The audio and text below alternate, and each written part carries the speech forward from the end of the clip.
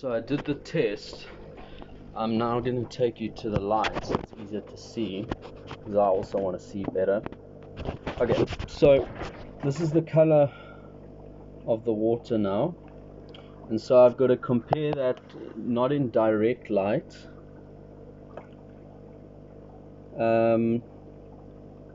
So it looks to me like it's sitting more at about 7.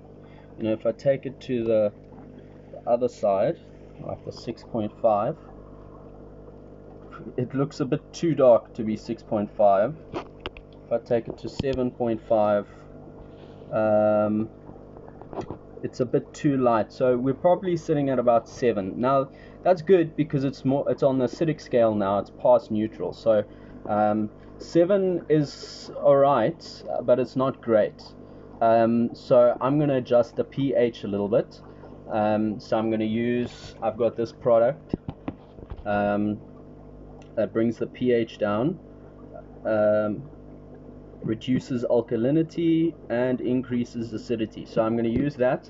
I'm going to put some of this in the tank, and then I'm going to test the pH just now. Actually, you know what, I'm just going to go straight ahead and put the fish in.